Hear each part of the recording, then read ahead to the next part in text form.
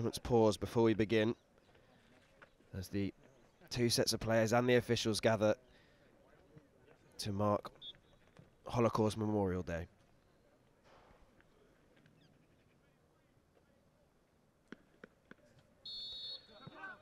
Crystal Palace against Aston Villa at under-18s level, and Aston Villa have the early possession. It will be Smith's ball in towards the far post. Out comes Izquierdo. It's dropping dangerously, and what a clearance that is. Mofi Jamaid somehow manages to keep it out. And a real wake-up call. Inside 3 minutes for Rob Quinn's side. Here's Marjoram. He's done really well there. He's picked out a nice ball to Agbenone. As Cardines ahead of him. Instead, Agbenone cuts inside. Let's fly! Leaves the crossbar rattling. Picks out Smith.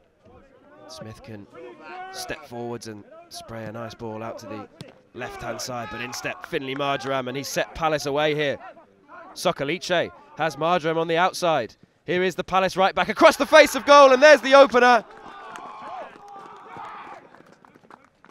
Zach Marsh in the right place at the right time gives Palace the breakthrough. But how well did Finlay Marjoram do here on his first start for the under-18s? Wins the ball back, finds Socoliche.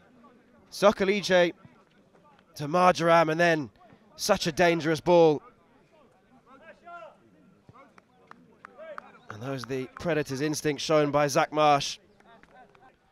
Mofi Jamaid will pick up the pieces, back to Izquierdo.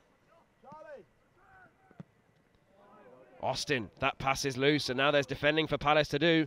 And here comes the substitute, and Izquierdo gets out well. Charlie Lutz was through.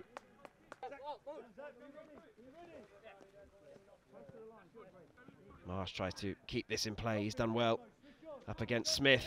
And Marsh is round Smith. And Marsh's ball in the middle, and there's the second for Palace. Socoliche finds the back of the net. He scored 2 last time out. He's got another today. And it is Crystal Palace 2, Aston Villa 0. Look at where he picks up the ball here. Manages to round Kerr Smith. And not only that, he looks up. He picks out the perfect ball. And then Socoliche is there to sweep home. It will be Cardines' ball in. Right under the goalkeeper, who spilled it and then just about cleared off the line. I don't believe it would have counted. Here's Alcock. On towards Kellyman. Kellyman against Cardines. Has Alcock on the overlap. Instead comes inside to Barber. Barber's ball in is a dangerous one. Izquierdo can't get there. And it flashes just wide of the post. Oh, it looks as though Marsh has come across to this left-hand side for Palace as Aston Villa come forwards. That's a dangerous ball, and it's found its way all the way through to Alcock. Somehow Izquierdo has kept it out.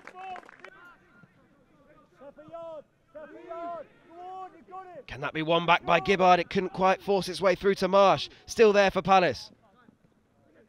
Here's Marsh. Austin can't get there.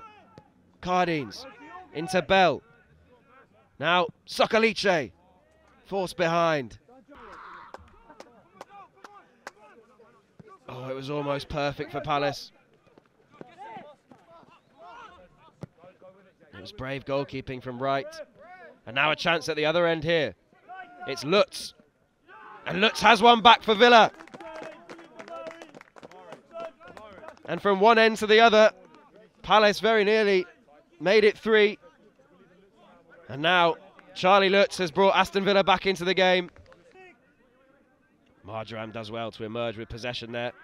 And then flicked forward by Gibbard towards Dixon. Dixon turns away from 2, and Dixon is away here. Junior Dixon onto Freddie Bell. Freddie Bell can seal it. Still we play on. Up goes Mustafa. And there goes the final whistle. And the cheers from the Palace bench and the Palace players tell you all you need to know. They had to work hard for this one. deep into stoppage time. 9 minutes of stoppage time in the end. They were forced to hold on, but they have emerged with all 3 points. And it finishes Crystal Palace 2, Aston Villa 1.